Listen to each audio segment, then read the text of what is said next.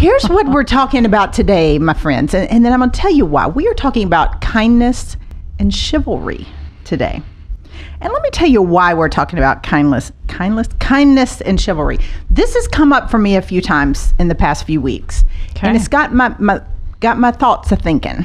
And I've determined that I think I'm in the minority on this one. And I like to think I know what's going on. I'm down with the times. I'm up with things, but I've determined I'm pretty old school when it comes to chivalry and being kind to one another. Okay. And I feel like it's a dying art, and it's kind of pissing me off. So, okay, I have a clarifying question on this. Okay. When you're in the minority, you mean in the minority in the sense that you appreciate chivalry, or in the minority in that you think it was dying and want it to come back and you're not seeing it? I think I'm in the minority that both. I think I'm in the minority that appreciates it. Okay. And I think a lot of people agree. I think most people would agree it's dying. Yes. I want to see it come back. Agreed. And I think I'm in the minority that it's gonna. Okay, well then we both are. Okay.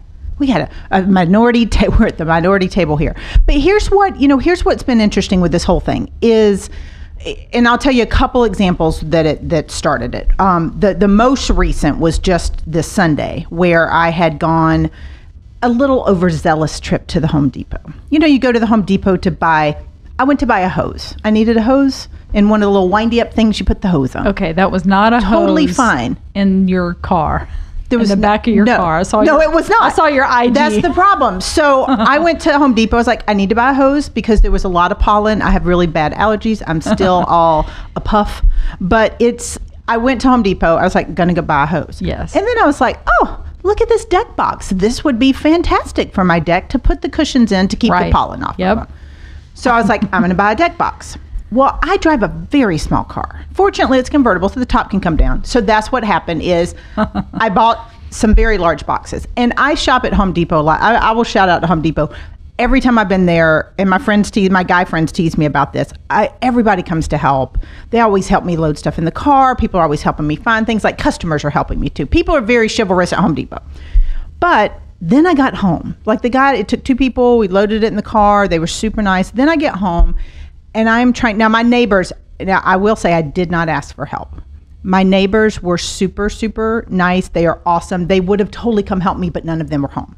So I am pulling this box that is bigger than me out of the backseat of my car. I could do it. I'm kind of strong, but it was hard. I was maneuvering it. I was definitely struggling, and it was funny.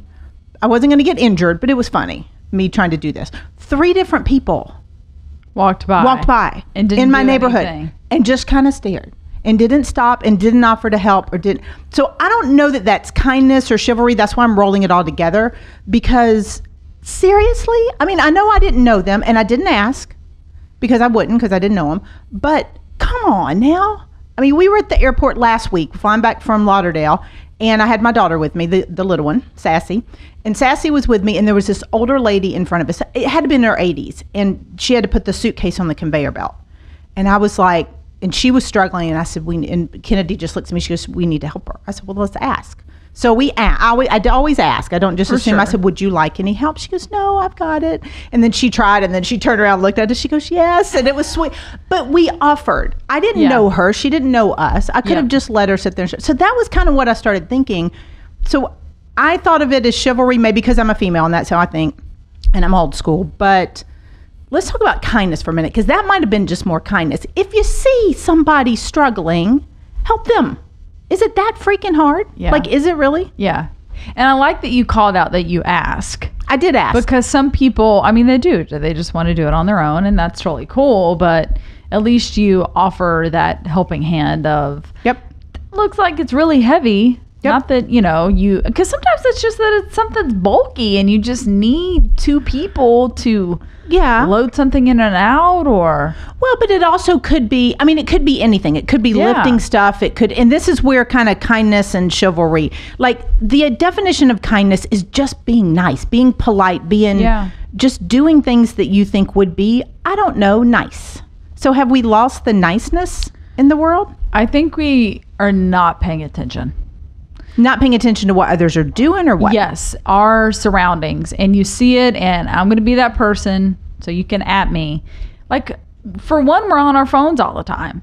That's true. People are crossing the street. Look, That's true. I don't trust drivers enough. I know I have the right of way if I'm crossing the road at the appropriate time, but I don't trust drivers to be paying attention, and that's going to be my fault if I step out and you're not paying attention when I should have been paying attention.